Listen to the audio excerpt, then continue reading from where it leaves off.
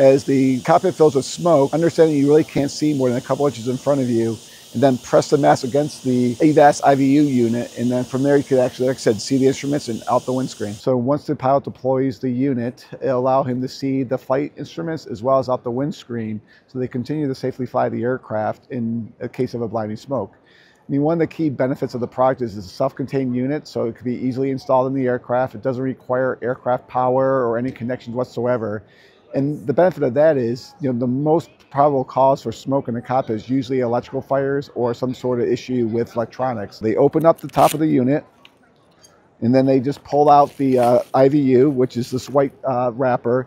And as they pull it out, it activates the fan in there. I can actually turn the blower off because it makes a lot of noise.